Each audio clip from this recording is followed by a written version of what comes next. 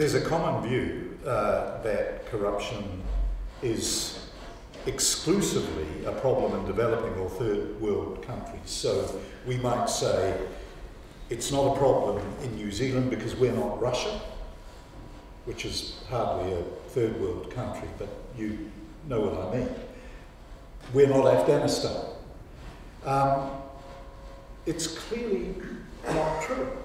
I mean, corruption is not simply a malaise of the third world, but it is culturally conditioned. Certainly it is not a problem only of the third world.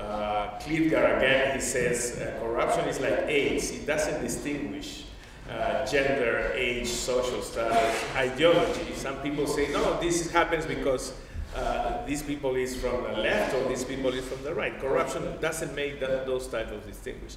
And if you see the big scandals of corruption around the world, you will find that most of them have actors from the first world there, or the first world receiving the consequences and the proceeds of corruption.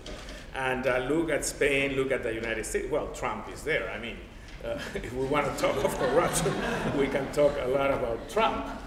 But we have had huge scandals in the United States, Siemens in Germany, Norway and Denmark that usually appear as very clean countries. They have their scandals related to communications companies and Maersk, for example, in the case of Denmark.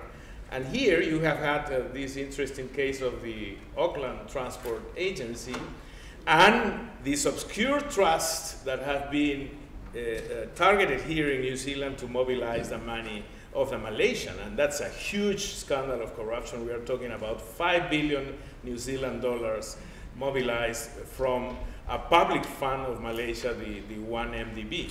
So this is a world and a global problem. Nobody can say they are safe in these times of the impact of corruption, because if you come from a third world country or from a developed country and a powerful country, all of them, all countries have a share on this problem.